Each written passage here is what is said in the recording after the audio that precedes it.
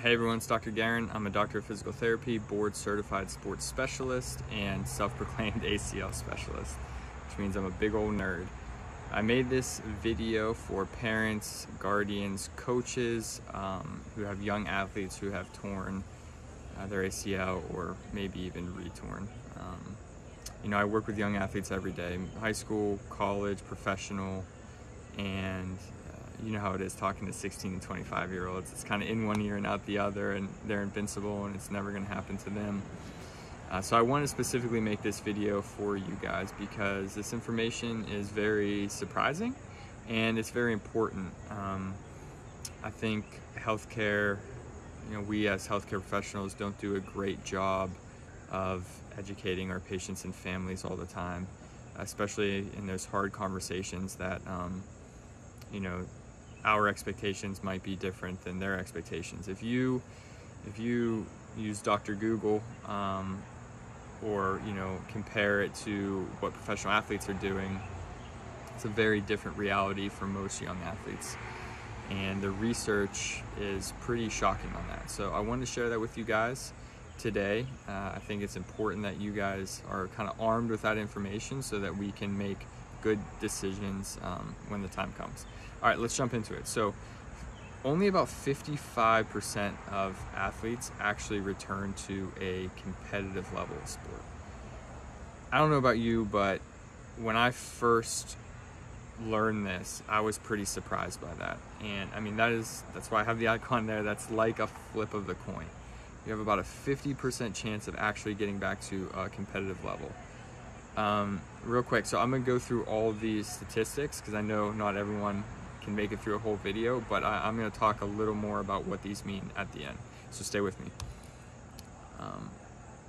Even more alarming than that, only about 38% of people stay at the same level of competition 2 years after their ACL surgery. So they went back to sport, they were playing for up to 2 years, and only about 38% of them was able to compete at that high level for those 2 years.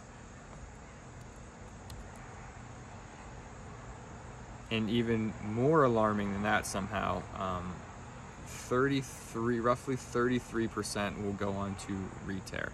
So the statistics vary. Some report 20, 29, 33. Obviously, I'm trying to get people to pay attention and perk up. So I had to put the bigger number up there, but it's not exaggerated. 33% will re-tear, unfortunately. And of those 33%, 70% of those people, so of the 33% that re-tear, 70% will tear their other knee. And we know that females tear their other knee more than males. Now this requires its own video, which I'll eventually do, about why the other knee is torn, and why this is so high. It's very shocking. And then young athletes who return to sport have a rate of new injuries 7 times that of those who delay return. Time is just a piece of the puzzle for sure. A lot of other factors go into the return to sport decision making, as I'll discuss in subsequent videos. But this was a really shocking one because, I mean, Dr. Google, and I think when I ask patients on a regular basis what their expectations are, most people say about 6-7 months. So real quick, I don't want to lose you guys here, but I do want to explain real quick about research. So if you notice, and you probably didn't unless you're into research, a lot of these studies are systematic reviews and meta-analyses. I cannot talk.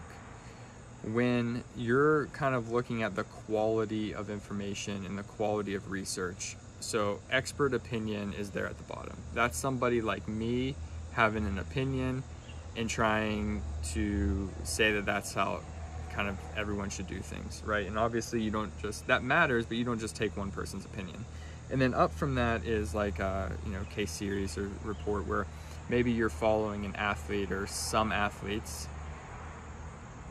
So up from that is like a case series or case report where maybe you're following an athlete or some athletes, let's say, you know, a few girls who tore their ACL in Pittsburgh, Pennsylvania.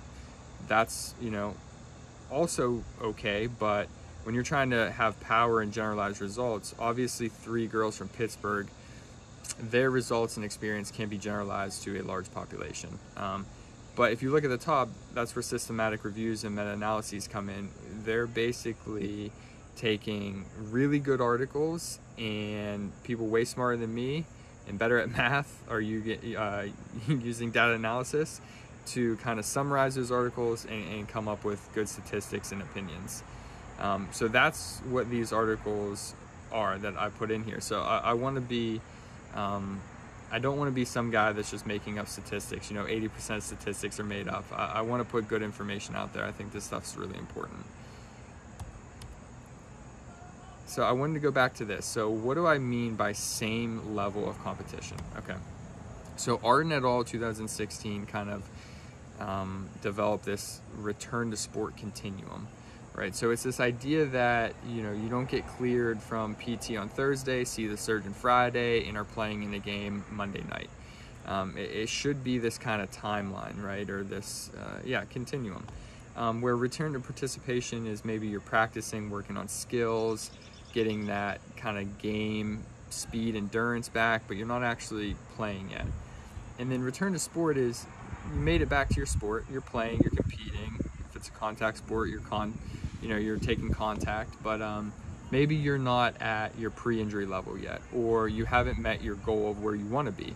Maybe you want to be doing better than that. And that's kind of where this return to performance comes in, and what a lot of these articles are talking about. So return to performance is you're essentially at or above your pre-injury level status, and you're highly competitive. Maybe you're setting PRs, you're getting noticed, you're doing well, and you're moving forward. And most of these articles are arguing that not many people actually get back to that level of competition. So in some reality, you know, ACL tears are kind of a career-ending sport. Maybe some people get back, they kind of just get by, and then they stop playing for, you know, one reason or another. But that, unfortunately, is kind of the harsh reality of ACL rehab right now, and we need to do a much better job. And there's a lot of reasons why that is, and I'm absolutely going to make another video about that. I want to talk a little more about this. So why the other knee? Again, this is a deep dive, but I want you to just get this conceptually real quick. If your knee isn't ready to go back, it can't meet the demands of the sport, the demands of the task. Say you're in a game and you have to decelerate real quick, make a move, cut, pivot, juke, whatever, and you're placing a lot of force and load through that knee and it's not ready. Guess what's making up for it? It's the other knee. And that's why we're, you know, thinking that it's probably, well, that's probably why the other knee is tearing.